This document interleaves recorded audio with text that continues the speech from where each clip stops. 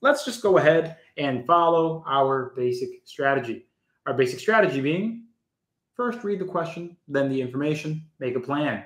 So reading the question, everybody, what are we looking for in a short phrase? Use a blank or a variable in there, but go ahead and tell me what it is that we're looking for here in this problem.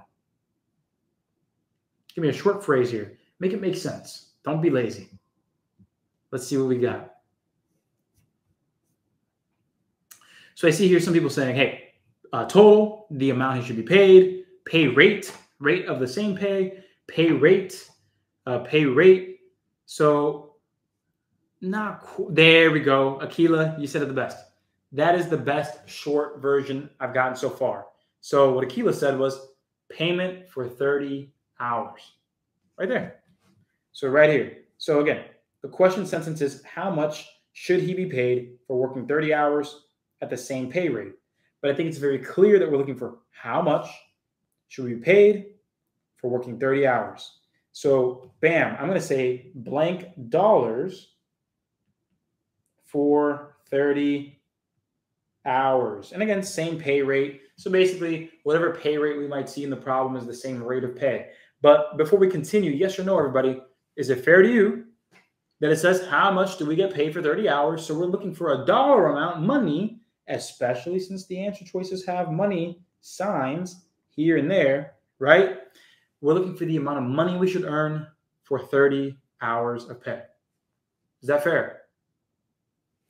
Okay, so that didn't quite reveal that this is a proportion problem yet. Not yet, but it still gives us some direction. What are we looking for? The amount that we should get paid, so money for 30 hours. At the very least, we should feel confident that we know what we're looking for now. We're just looking for whatever amount of money 30 hours translates to.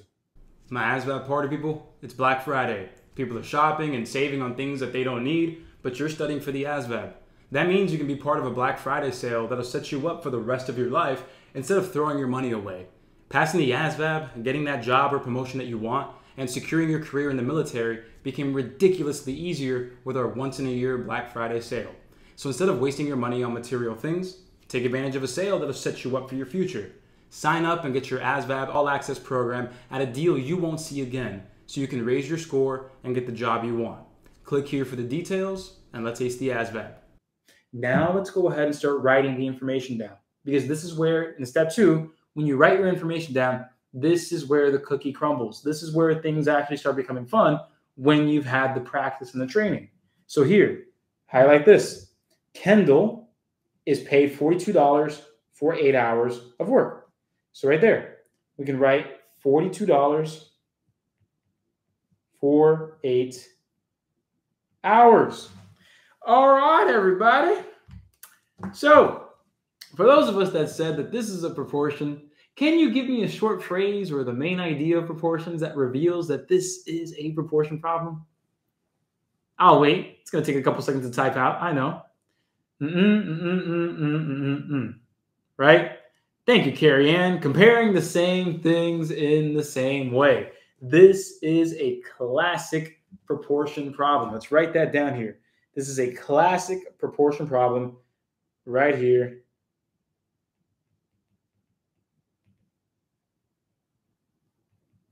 Comparing the same things in the same way. Right there. Comparing the same things in the same way. Just convert that to text. Right there. Booyah. That's what this is. This is a proportion, my party people. This is a proportion. Comparing the same things in the same way. What am I saying by that? Well, look, we're looking for the answer that compares money to the amount of hours you worked. And earlier in the problem, they tell you another amount of money for a different number of hours. But notice that you're comparing the same things in the same way. A dollar amount tied to hours. A dollar amount tied to time, or hours in this case again.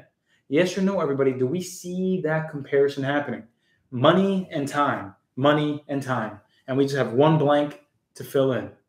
Let me know. Do you see that?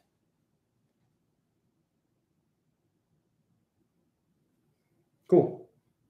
Cool, cool, cool. So even if you don't see it, don't worry, because even if you didn't see it, you can still get this problem right. You can still absolutely get this problem right, but I'm going to show you how much easier it is to get it done if you know proportions. So let me first show you a really, really, really annoying way to do this. Then I'll show you how to easily get it done with proportions. So here we go. Question, everybody. If I go ahead and go over here, I'm trying to get to 30 hours, right? I'm trying to get to 30 hours equals blank dollars. That's what I'm trying to get to. So let me go ahead and start off up here. And I'm going to start off with, okay, everybody, 8 hours. What did they say 8 hours translates to? What did they say? 8 hours translates to what, everybody? $42. Okay, cool. Let's write that down. So let's write that down. Cool.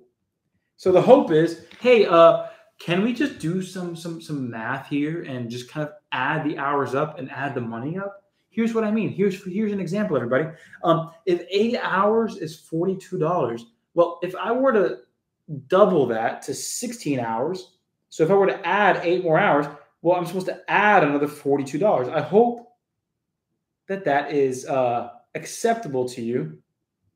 So if I add another 8 hours, I add another $42. And so that would be what? 80, what? How many dollars is that? $84. That's correct. Okay, cool. Again, we're doing this a very, very frustrating way. We're doing this a very slow way. But nonetheless, if we add another 8 hours, if we go to 24 hours, notice I'm just adding the same thing. Stacking another 8, stacking another 8. So on this side, stack another 42, stack another 42. Everybody at 24 hours of work, how much should we expect to get paid? $126, right? Can you please work? Thank you. So that'll be $126. Okay. Okay, I'm almost at 30. Crap. If I'm looking at this, well, if I add another 8 hours, the problem is that that'll be 32 hours. Everybody, is that the exact number we were looking for? No, we're looking for 30, right? So technically speaking, you could try to get this problem done. You could try to get this problem done by just stacking things up and continuously adding and adding and adding and adding. But you might put yourself in this position where you get 32 hours translates to whatever the heck 126 plus 42 is, which would be $168. And then you might be looking at the answer choices and you're like, okay, well, great. You know, none of these answers tell me 168, but given these choices, you might be able to say, hey, look, we're working less than 32 hours. So we should get paid less than 168. And you might be able to weasel your way out of this and get D as the answer. You might be able to weasel your way out of it and get that done, right? You might be able to. But here is a direct way to get this done, full stop, give you an easy time. It's by setting up a proportion. And with a proportion, you need to compare the same things in the same way. So allow me to put a variable right over here. So we'll say P for how much you get paid for 30 hours. So I'll put P over 30. So money over time equals, and I'll say $42 for 8 hours. Money over time. My ASVAB party people, hope you're enjoying the math party so far. Just wanted to remind you before we continue that we do have a way for you to practice everything you need to get the ASVAB score that you want. Because in our math boot camp, we have everything you need in terms of recorded lessons to go through the entire concept. On top of that, we have guided practice, printable worksheets, and speed drills for each and every single mini concept. From adding and subtracting decimals to fractions, distance, rate, time, word problems, proportions, everything you need. It's all lined up for you, and it makes learning as easy as possible, and we make updates to this course on a weekly basis at no extra cost to you. So I really urge you and implore you, go ahead, check out the link in the description for the Math Bootcamp, which is also included in our full program, and we make it as affordable as possible. So go ahead, click the link in the description to learn about this more. That way you know exactly what's available to you to raise your score. I don't want you to feel test anxiety. I don't want you to feel like you're lost and you're just hoping for the best. I want you to take control of your studying, and the ASVAB All-Access Program and the Math Bootcamp are the exact ways to do it. So if you have any questions, my contact info is also in the description. But before we continue, please check it out so you know exactly what's available to you. That way you can feel confident that there is a solution for you. Let's get back to the video though. Let's ace the ASVAB. So check this out, everybody. We have a proportion set up because, again, all we're doing with a proportion is comparing the same things in the same way. Money over time, money over time. That's how you know you have it set up appropriately. And all you have to do now is cross, multiply, and divide.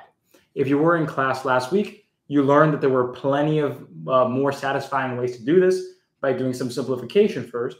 But if you want a straightforward answer, we can just go ahead and cross, multiply, and divide and get this done. P times 8, which would be 8P. And then 30 times 42, which again, we would have to go ahead and do a little bit of math on. But that's okay, because if you're multiplying by 30, you can just multiply by 3 and just smack a 0 at the end. So if we try to get that done, 42 times 30, or just times 3, and we'll put the 0 back later.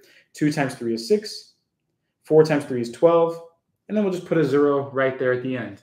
So 1,260. And everybody, what's the last step with proportions? What's the last step here? Correct. It's going to be divide. That's right. And so we'll go ahead and divide both sides by that 8. And so very quickly, you'll know you'll get the exact answer as quickly as you're trying to get to it with calculating. But you can get the fastest answer here by dividing 8 into 1,260. 8 into 12 happens once. And then here it's just math. If you can do your math quickly enough, you'll have a good time. 8 into 46, that's going to end up being 5, because that's going to be 40. And you have 6 left. 8 into 60, that's going to end up being 7. You have a decimal there. That's 56. And at this point, you can honestly just stop, because if you have $157 and some change, well, your only answer that shows 157 is right there. So you can stop right there if you wanted to, or you can continue to get the exact answer, because then you would have the 0 that pops down. 8 goes into 45 times, and that's how you get the 157.50. Now, Dominic, exactly. If you're looking at, just like we did in the previous class, yesterday's class, or last week's class, excuse me, you could do it faster by simplifying first in that regard, absolutely. If you wanted to do the horizontal or vertical simplification that I taught you last week, heck yeah. That's gonna shave off at least 20 seconds of calculating, and you have a much, much easier time. Exactly, Krista. So if you did that, you still should have gotten 157.50 once it was all said and done. Exactly. And so there we are. That's answer choice D, and we'd be all good.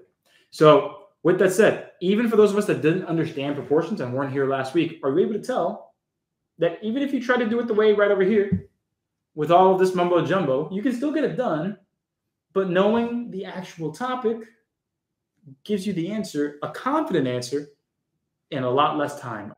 And before you go, if you like what you saw and you want to raise your score with thousands of practice problems just like that, so you can lower that test anxiety, raise that confidence, go to this link right here to check out the full program. There's a video that shows you exactly how it works, but you're going to get lessons, guided practice, worksheets, speed drills, and everything that you need to feel supported from day one all the way until you pass. Again, I'm Coach Anderson, and I'll see you soon.